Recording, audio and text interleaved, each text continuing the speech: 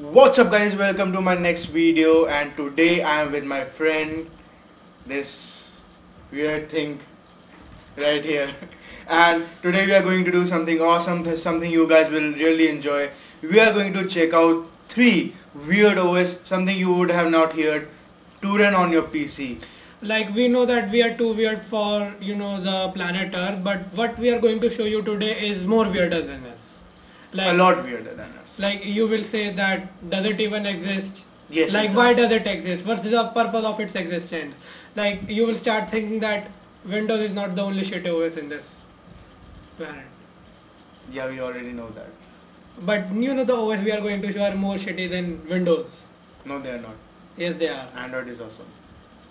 Android is awesome, but we are going to talk about operating systems more shitty than Windows. Stop using the word shit. Are you having shit? No. Then can we please show our viewers those freaky OS? We are already 2 minutes into the recording and we have not started. Okay.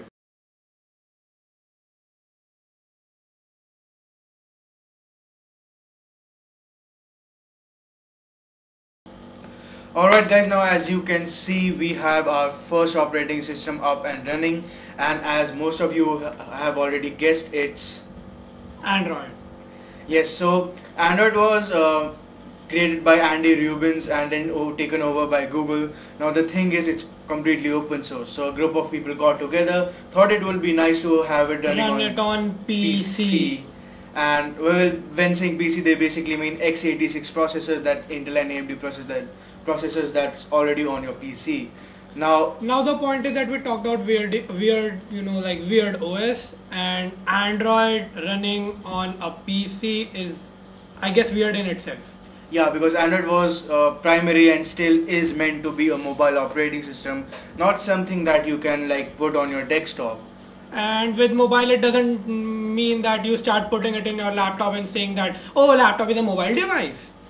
Yeah, because we mean like something completely very slow and with not much. Like, it would still be, come in the PC category, which are supposed to be running on Windows, until and unless you have lots of money to buy a MacBook.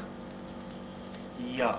So now the great thing about running Android on the PC is that it doesn't support broadband. What? Yeah, like Android on PC doesn't support broadband. It can run only on Wi-Fi. It supports Ethernet.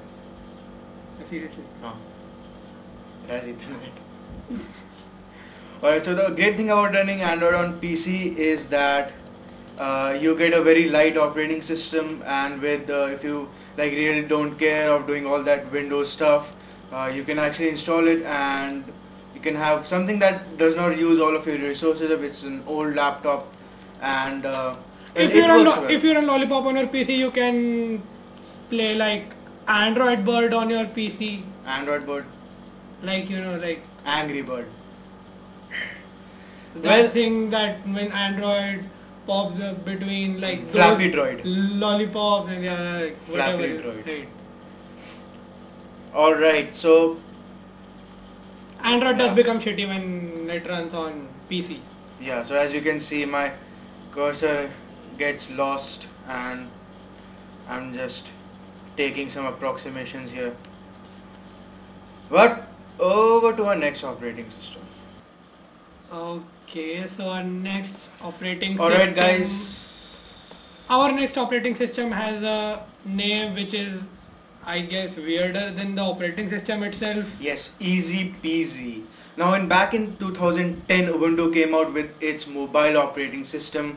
So some people got together and created a, let's say, a branch of that Ubuntu mobile OS from Ubuntu 10.10 and named it Easy Peasy. And don't worry, you are not going to find anything adult material if you are trying to search Easy Peasy on torrent website.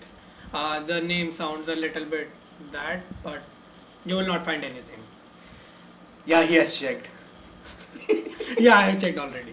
You can trust us on this thing.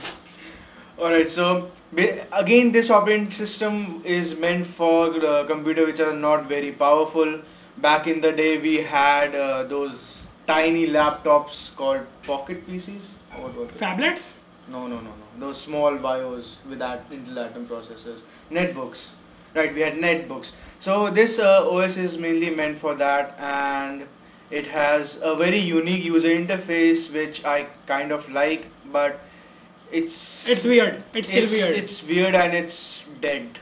Yeah. It's still weird. And you can see green peas in the background. And it has a lemon for its logo.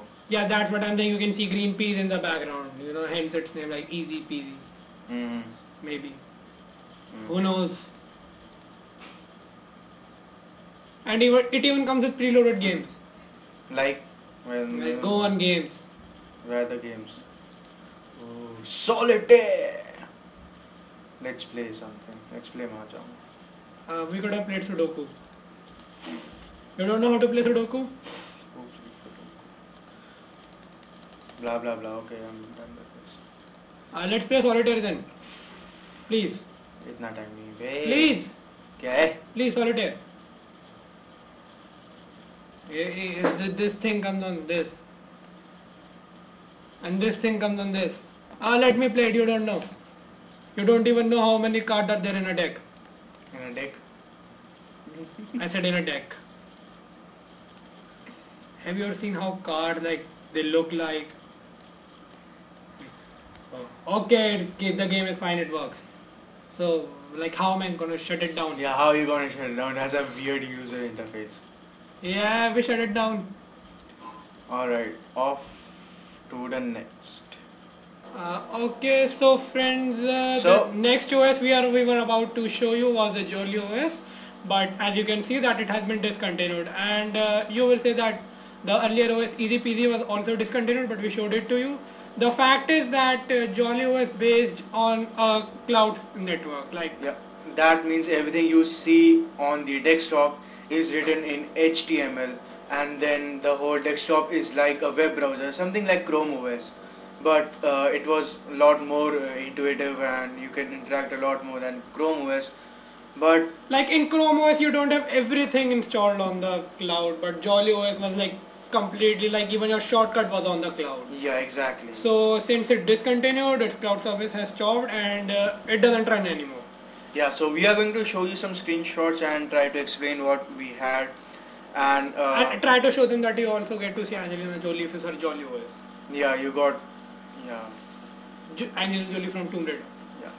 Alright, so this is our first screenshot. Now this was the user interface. Now each of these buttons and whatever UI you are seeing here was basically a HTML page. So even this, everything was basically HTML. It was all running under GNOME Windows Manager, but everything was rendered like a web page. If you think about it deeply, you can go nuts thinking that you are using an HTML to access another HTML. You are using net so that you can use net. Yeah. This is weird. Yeah. So the basic concept behind this was, in whatever operating system you go, in whatever PC you have, you can just go on either from Google Chrome or log in directly via Jolly OS, and you will get your operating system right there as it is, as you have left it last when you shut down. But this was not a project by a very huge company, someone very profitable, so it didn't really last long. This is a competition market. You don't get people like Linus every day. Yeah. Who can develop an OS single-handedly. Yeah, he was a great guy. He was a funny guy too. Yeah. So I guess with this we come to the end of our first part of weird operating systems to run on your PC. If you like it, then just hit like button and subscribe for more videos. We'll be coming with more weird operating system later, this week. Maybe next week. Oh. Saturday, Sunday, that's all we get. Yeah. Yeah, we are college student, Also, If you have any suggestions, please, any weird operating system you have seen, just go and comment it. Or yeah, Just don't tell us to, please don't tell us to run Windows NT or like 3.11 because yeah, because that was too mainstream. And these are mine, by the way. okay. That was not necessary. Okay. And we might look drunk, but we are not drunk. I never drunk. Seriously. Bye bye.